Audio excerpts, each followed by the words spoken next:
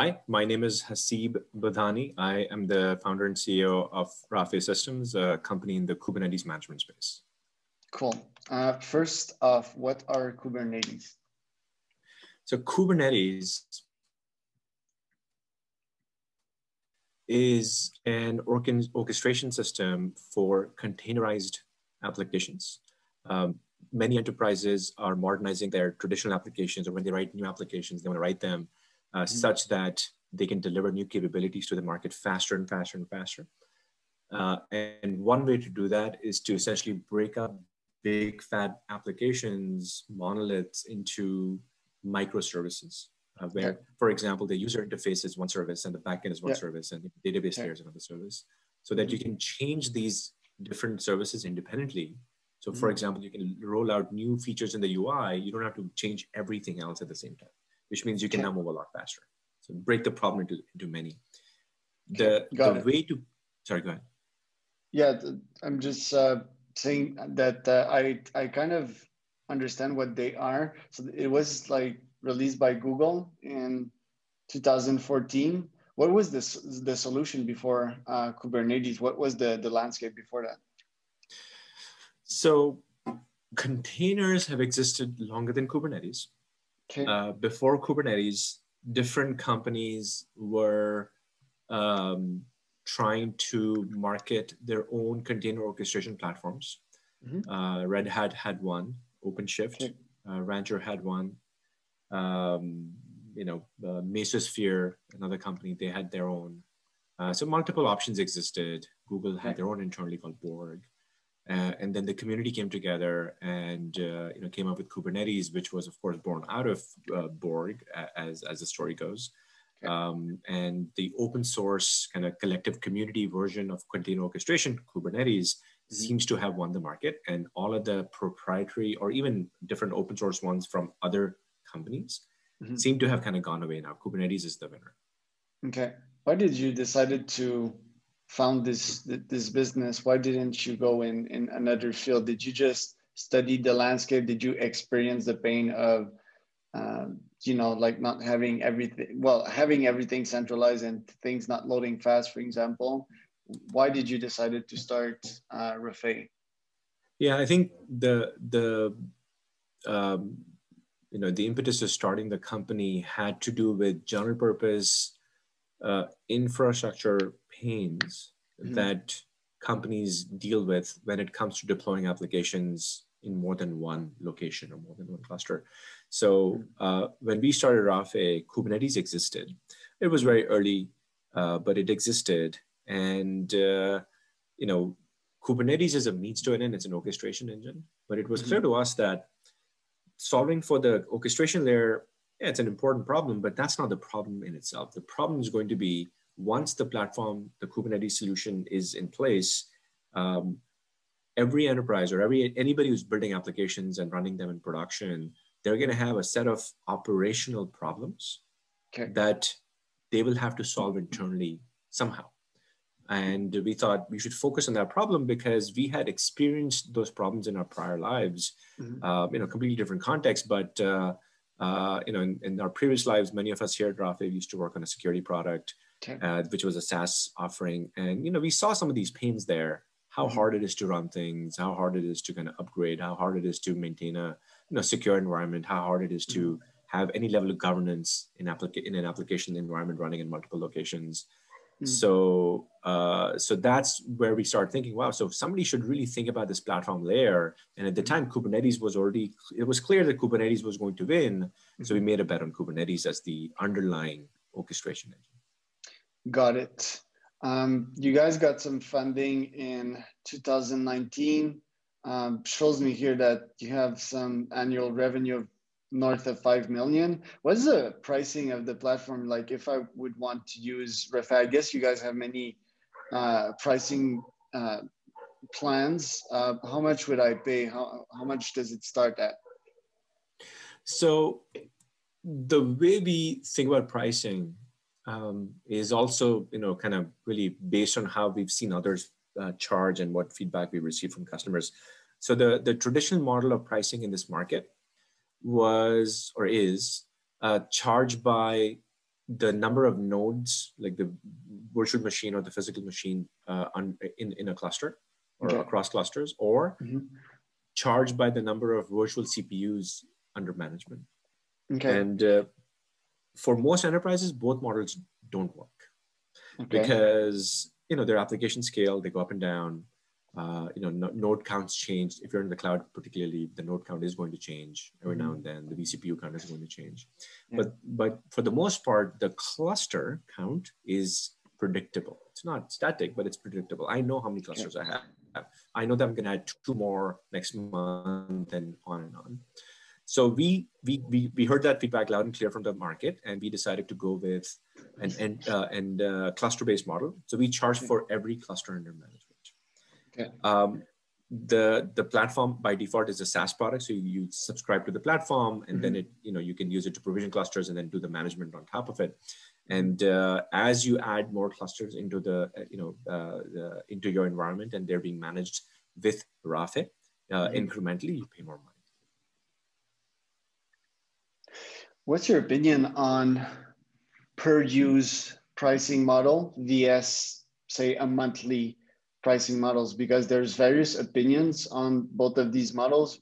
Why did you prefer the per use model? Because my experience, sometimes when I use the per use pricing plans, I feel like I'm winning less, and I want to juice out like really the core product. I want to juice it out to its very last drop. So if I pay like $99 a month, well, I will use the hell out of this software, for example. What do you think about that? So I think it's sort of, you have to take into account the kind of product and what it does for the customer. So if you think about it, if you're running applications in a Kubernetes cluster or n number of Kubernetes clusters, you're not going to turn them off, right? I mean, what are you going to do, right? Turn it off and what, right? Your app's down now. Yeah, the apps are right. Right. So in the infrastructure world, I'm not really sure there's a distinction between the two that you described. Like our customers, they buy in clusters and they keep going, and they only go up, right? Because the more automation is available to an enterprise, the easier it is for new application teams to show up and consume Kubernetes. So if we help our customers think about the right platform, right automation through our product, of course, that means the number of clusters Rafay has under management is only going to grow. So I have not been in a single situation so far, Charles, where somebody says, well, I use it for 27 days. It just doesn't happen. It's infrastructure. It's critical infrastructure. It runs all the time. In situations like in developer environments where, so we provide a capability, for example, in the product where if it's a development cluster, and let's say you work 10 hours a day or something, 8 to 10 hours a day, you can press a button and you can drain all your nodes, the worker nodes, not the control plane, so that you can save money overnight, for example, right? Even in those cases, Rafay is still attached to your cluster. The cluster didn't go away. You're just not spending money on, for example, EC2 and Amazon. Nobody's destroying the cluster, as it were. But I think when it comes to infrastructure software, I'm not sure this is an issue. It sort of ends up being the same thing. Yeah, I understand. Okay, talking about your customers, who do you go after most of the time? Do you go after, say, funded SaaS, the size of the business in terms of employee and annual revenue? Do you have more info on that? So we call on mid-size enterprises to large enterprises. Look, where we are able to easily express value is when enterprises are, on-prem or in the cloud, doesn't really matter, even if it's multiple clouds. There are a number of requirements that an enterprise will have, and they also apply to smaller companies. But the pain is dire in mid-sized enterprises or larger enterprises where you have multiple teams. Each team will have different applications. You have multiple environments. Governance is a question. Auditing is a problem that they have to think about. They have to really, enterprises have existed long before Kubernetes or containers. They have a set of internal requirements around how they manage environments. They already have a methodology for logging. They already have a methodology for alerting. They already have a methodology for RBAC.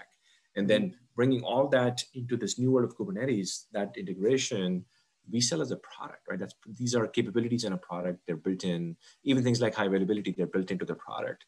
So the breadth of the platform is exercised more fully by mid-sized enterprises and larger. So we're looking for companies with a few thousand employees, usually high hundreds of millions of dollars in revenue and up, and that's where we're finding a lot of success. Got it. You go after specific verticals?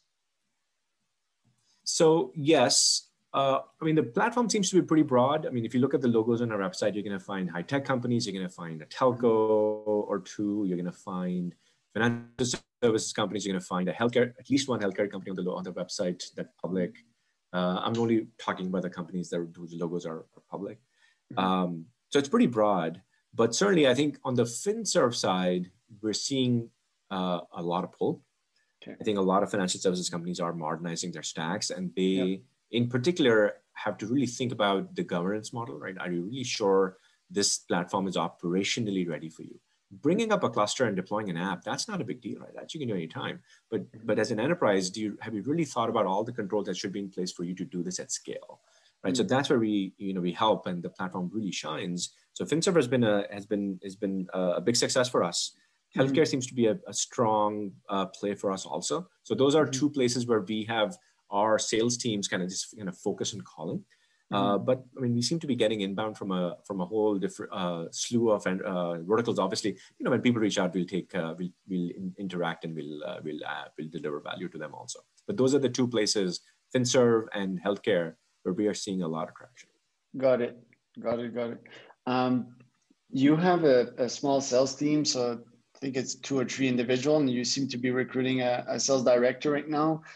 First question, do you have some kind of marketing program? Do you have some marketing person internally that is in charge of inbound, or do you only do outbound? Can you give me a bit more info about that?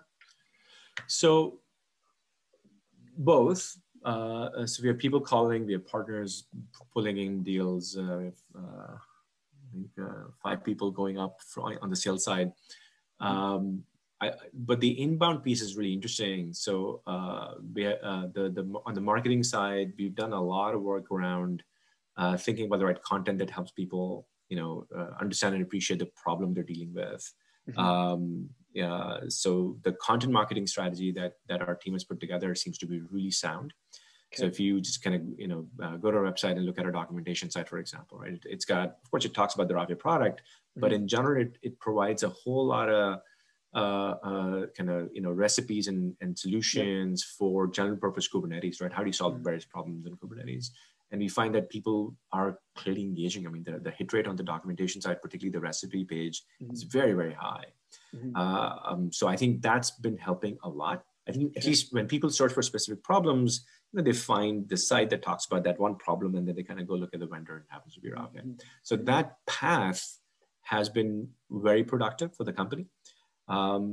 We've also made a pretty significant bet in terms of content marketing on Amazon's Kubernetes. So, majority of customers that we talk to, at least, right? The following is not a statement about the, markets and which vendor is more important. It's a function of what we see. We see more Amazon customers than anything else, which means we see more Amazon Kubernetes, which it's called EKS customers than anything else. So we've spent a lot of time educating the market on how Rafay is the right partner if you choose Amazon's Kubernetes. And it turns out to be true. Rafay is hands down the best product in the market. If you're going to be using Amazon's Kubernetes, we have the best solution for you in the market, hands down. So we've spent a lot of time talking about that, writing about that. We have done enough webinars with Amazon talking about that also. So that's been a pretty good source of inbound. So I think, a healthy strategy is always, the answer is both. Outbound, of course, right? We always have to make calls, etc. That's the job. But at the same time, inbound, so long as you focus on content marketing, because I think the consumers in this market, I don't mean the buyers, but the consumers in this market, they're very sophisticated engineers, right? Usually they understand what they're looking at. So they want to first start with their own analysis, and we have to help them with their analysis by giving them a lot of information. And then when they're comfortable, they'll reach out. And that seems to be happening. Interesting. So is it handled by an agency, the marketing side of things, or is it internally? We have, we do have a small team in-house. and they work with a bunch of different partners. So they work with a, with a PR partner, they work with a SEO partner, they work with, so they have like 3 or 4 different kind of partners outside of the company that they work with. And so that we can scale our business. Got it. Where did the name Rafay came from? So Rafay is my son's name. It's very simple. That's where it came from. Okay. Talking about your sales team, what kind of outbound efforts do they do? Do they only make calls? Do they do LinkedIn outreach? Do they do email outreach, for example? How do they get their leads? All of the above. So, definitely they're running sequences, so email outreach, they're calling, they're, I mean, as slowly, steadily, some shows are starting. So they're attending certain events out there to engage with people. And it's not just they, I do the same, right? I consider myself part of the sales team. I make calls, I send emails, this is how it's done, right? I mean, a lot of people talk about how like calling is dead or emailing is dead. Not really. I mean, it actually works. It's just a function of it. Every few years, the engagement model changes. So you just have to understand the new model, how people want to consume information and behave accordingly. But look, calling works, emails work, LinkedIn works. We do it. It's producing results. When done the right way. So I do outsource SDR with top leads, you might know. I often tell my clients that when we do it in a sequence, so first you send an email, then day 2, you make a call, day 3, you outreach on LinkedIn, and you link all of the above together, it is really powerful. So yeah, indeed, nothing is dead. Actually, it's pretty much impossible for something to be dead. We still have iPhones. We still have mobile numbers, so yeah, indeed. I want to shift gears here and ask you, like I've seen your team, it's mostly engineers. I guess that's your background too. I'm not managing engineers. I have managed technical people as per se, and it is in my plan to have my own SaaS in a couple of months from now. How is it to manage an engineer? How is it different to manage a salesperson from an engineer? Because my team is mostly salespeople, so I do have huge experience in managing these type of personalities. But how do you manage your team, and how do you keep them efficient, engineering wise? So, I mean, it applies to how do you manage marketing teams, right? It's all. I think we just need to kind of think about the frequency of touch points is how I think about it. Okay. I think different job functions, they require different frequencies of touch points and require different kind of, reporting, right? From that side, right? What have we done? Like with sales reps, getting into, weekly, daily cadences about, okay, so the goal for the day is making it up, by the way. Let's say the goal for the day is you're going to spend 2 hours making calls, you're going to spend a couple of hours on sequences, and then the rest of the time you're going to be on customer calls or some prospect call meetings, right? Because and that's how you should kind of plan your day. And then you kind of keep checking, right? Did this happen? Did this happen? Did this happen? So do it daily, weekly, whatever, but you do it. With engineers, I think, the right set of team members, they behave a little bit differently.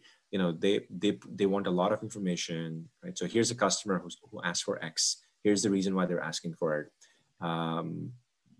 Please design it and then implement it and let us know when it can be done, right? And the right teams, right, they take these challenges and they kind of get it done, right? So you don't need to check in, at least me as a CR, I don't need to check in on these things. We have, a very strong engineering leadership team that takes care of these things.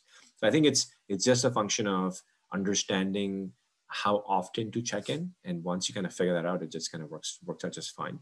But look, I mean, salespeople, their job is very hard, but it's, so you have to understand where it's hard and help them and coach them. And also, similarly, engineering, their job is definitely not easy, but it's a different set of challenges. As long as you understand what the challenge is, and at least for me personally, I never want to be in a situation where somebody says, you know what, this guy doesn't understand how hard my job is. No, I do, because, I've done it, right? So whether it's sales or, you know, writing content or, you know, writing code for that matter, right? I mean, you know, having a little bit of appreciation for how hard their job is actually makes it easier. You become an empathic leader. Yeah. So, you know, look, I mean, in this company, right, I mean, I've closed enough deals here myself, and haven't written any code in this company, but no, I mean, having done that in the past, at least I have appreciation for, you know, what it takes to build great solutions, scalable solutions. I think this is what it takes. I think people, for example, with no appreciation for engineering work like development, speaking to kind of timelines of development timelines, it's not credible, right? So you want that credibility, and the only way to get that credibility is to kind of show it, having done it. I think every time you have people join a team reporting to you, they earn credibility, but you also have to earn credibility. Just because you have a title doesn't mean you get credibility for free. It doesn't work that way. At least I don't believe it. You have to earn credibility every single time with every single person in your company that you interact with on a regular basis. They need to kind of feel like, okay, this person, I can work with this guy, right? I think this person understands my pain. This person is going to be there to help me because they understand my life. You know, that is really, really important. And without that level of empathy, you know, enough kind of, you know, non-engineering CEOs will say things like, well, why is it taking so long? It's a hard problem, man. Relax. Or you know, engineering leaders will say to salespeople, why aren't you close anything this month? Yeah, here's, you know, you don't understand, right? Both sides are important. And this, by the way, same thing applies to marketing. Why aren't you generating more leads? Well, it's a process. It takes time, right? Here's what we're doing. Here's how we measure success. If you don't know the process, how can you measure success? Okay. Right. And that is key. That's a good one. Is it a myth to think that engineers and programmers are introverted and do not over communicate, that they don't communicate that much? I don't know. I think that's it's quite possible that folks who are introverts happen to kind of be able to sit back and think more, and they sort of become analytical, which is why maybe they go into engineering. I don't know. I mean, I don't know. But on our team, for example, we have enough engineering leaders who I very regularly, you know, invite to customer meetings, and they do a fine job. So I'm not sure. I think these are things that, you know, I remember, you know, not too long ago, you know, 12, 14 years ago, my first time ever as a marketing or product manager, you know, speaking to like a body of 10 people, and my hands were shaking. Yeah, that doesn't happen anymore. So, but at that time it was. It's okay, right? I mean, you kind of work through it. You get comfortable, and you know, just everything is a function of experience and practice. You do it long enough, it works out. So I think the blanket statement doesn't make sense. I think they maybe have never been given that opportunity, and sometimes when given the opportunity and the time to learn and get better at it, engineers do just fine. Definitely are some of the best technical spokespeople we have in the company that we take to customer meetings are engineers. Got it. I view management as a way better skill than coding. I do know how to code, but when I will launch my SaaS, for sure, like I don't really see myself in the trenches and coding. Like, this is kind of headaches for me, not because I'm not good at it, but just because I think I can have a better impact elsewhere. Do you really think I would need, for example, to go in the trenches, or I think your point is not necessarily going the trenches, but to know what I'm talking about and to have realistic expectation for these guys. If we check, for example, Travis Kalanick, he didn't code a piece of Uber, but I think he knew like what he was talking about. And on another more negative level, if you take like WeWork, for example, Adam Newman probably didn't know a thing about coding, and he didn't really know how to coach his team. So is my point valid here? I think so. I think it brings us back to the point of kind of empathy and appreciation, right? Like, and it also is a function of trust, right? So like, for example, I'll give you an example from this morning. So if you have a prospect who asks for a specific thing that seems like a small thing, to me at least, and they said, hey, so you don't do this, can you add this to the product? And there was a quick Slack conversation, and the engineer said, yeah, actually it's pretty easy. But then, we can do it in N number of weeks because of this other stuff. And okay, I get it, right? It's fine, right? So the theory that it's easy is sound, but at the same time, all this other stuff's going on. So we're going to schedule it. It's going to happen at a certain time. So we as salespeople have to trust that our engineers are going to do their best, and they're going to move at the pace that they can. They move at very, very fast.